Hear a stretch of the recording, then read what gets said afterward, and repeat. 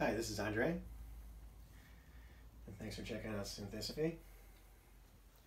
Synthisophy is scientifically integrating the wisdoms of history, based on fact and truth, into our present culture. Let's take a look today at Chapter 18, Climate Change.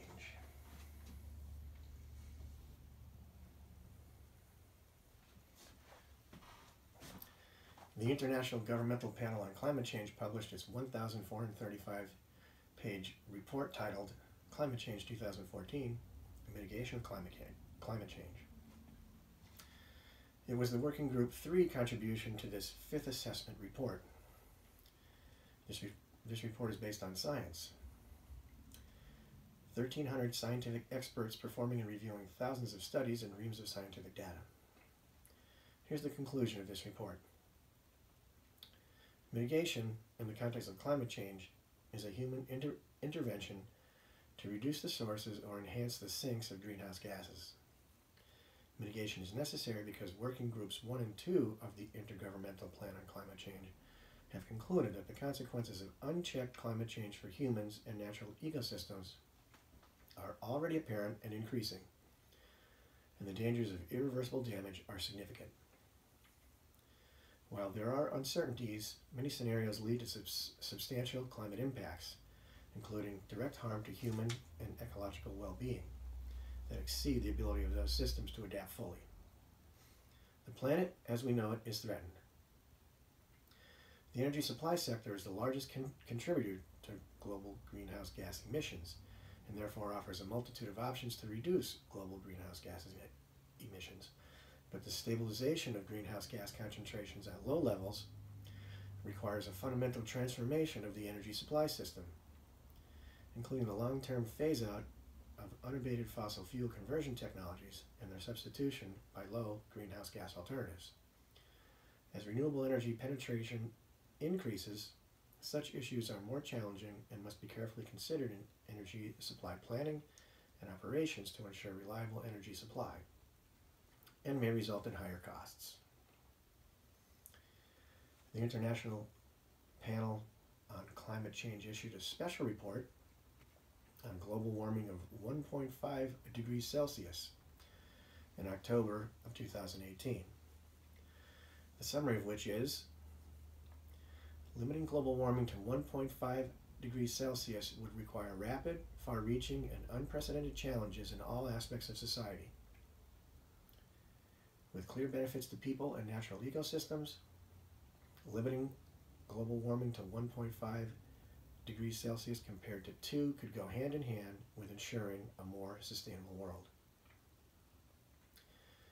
One of the key messages that comes out very strongly from this report is that we are already seeing the consequences of a 1 degree Celsius of global warming through more extreme weather, rising sea levels, and diminishing Arctic sea ice, among other changes.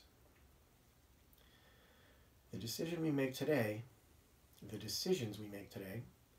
are critical in ensuring a safe and sustainable world for everyone, both now and in the future, said Deborah Roberts, co-chair of IPCC Working Group 2.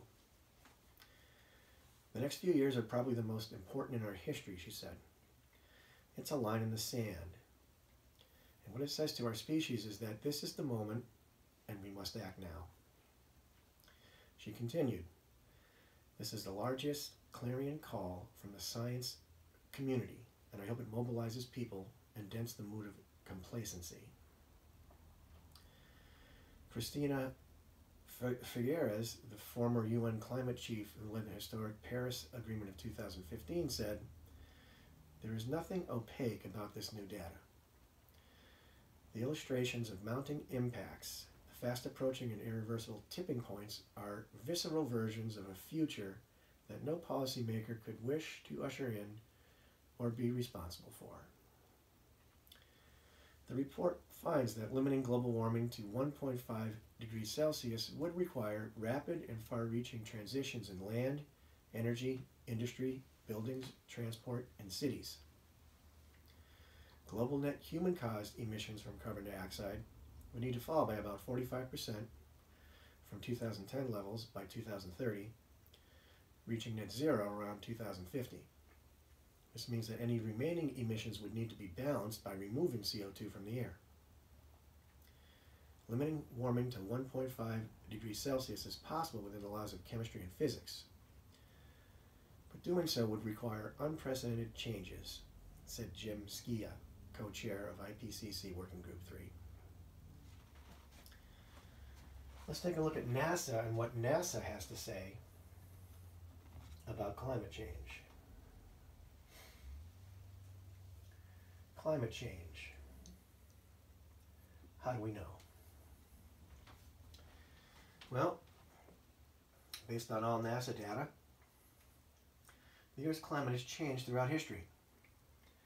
Just in the last 450,000 years, there have been 5 cycles of glacial advance and retreat. Advance, retreat, advance, retreat, advance, retreat, advance, retreat. With the abrupt end of the last ice age about 7,000 years ago, making the time now the beginning of the modern climate era and of human civilization. Most of these climate changes are attributed to very small variations in the Earth's orbit that change the amount of solar energy our planet receives.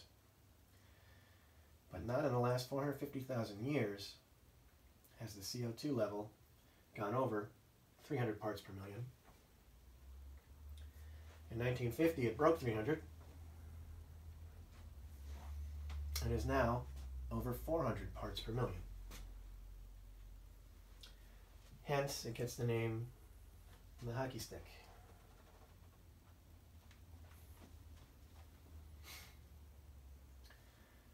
The evidence for rapid climate change is compelling. One example is global temperature rise. The planet's average surface temperature has risen about 2 degrees Fahrenheit, 1.1 degrees Celsius, since the late 19th century, a change largely driven by increased carbon dioxide, human-made emissions into the atmosphere. We can see temperature increase over the last 140 or so years.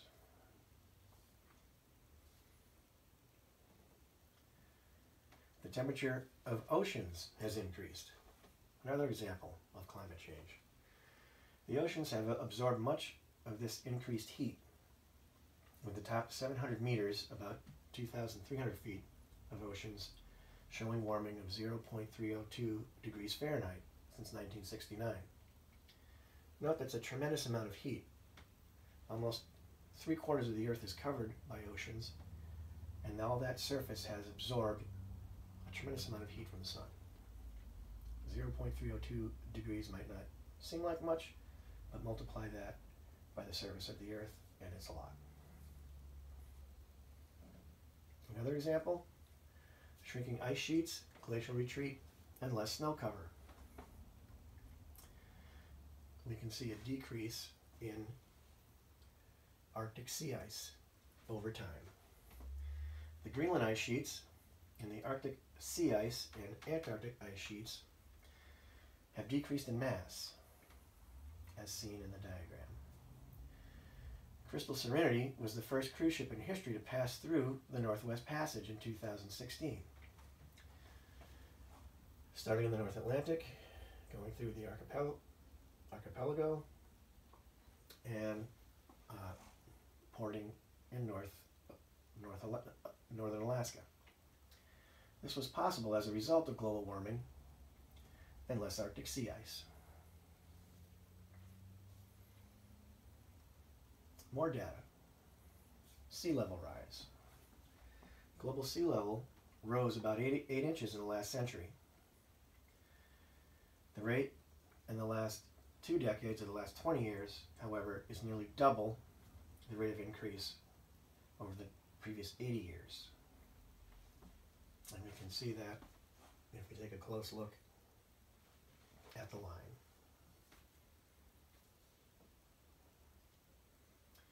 Another example, more data that we can see for climate change, extreme events. number of record high temperature events in the United States has been increasing, while the number of record low temperature events has been decreasing since 1950. The U.S. has also witnessed increasing numbers of intense rainfall events such as hurricanes, and an increase in drought, wildfires, and mudslides. In September of 2017, Hurricane Irma had sustained winds of 185 miles per hour for 37 hours, the longest that any hurricane around the world has maintained that intensity. Regarding Atlantic hurricanes, Irma had the second highest wind speed of any hurricane at 185 miles per hour, second only to Hurricane Allen at 190 miles per hour in 1980.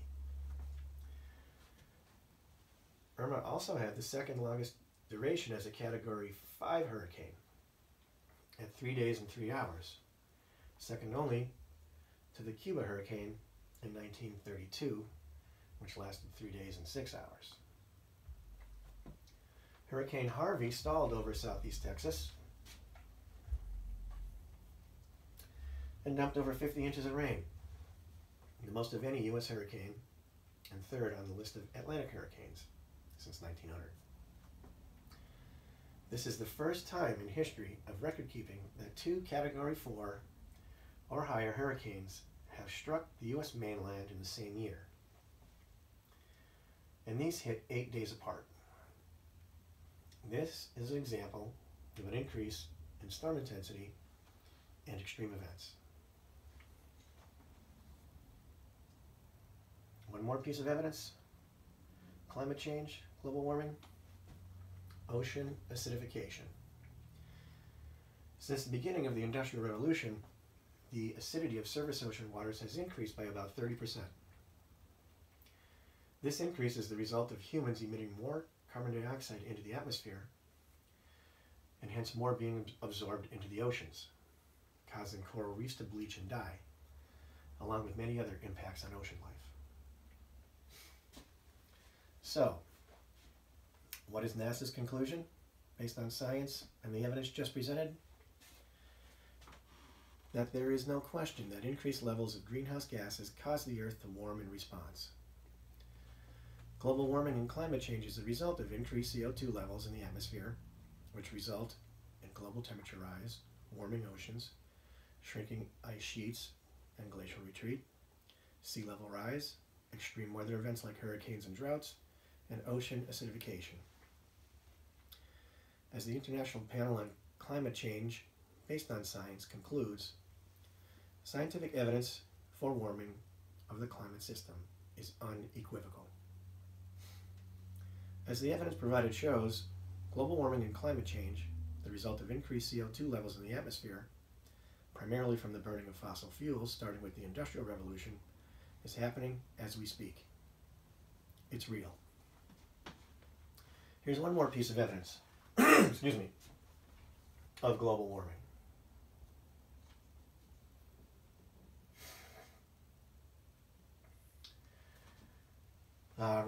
You may recall a graph for human population over time.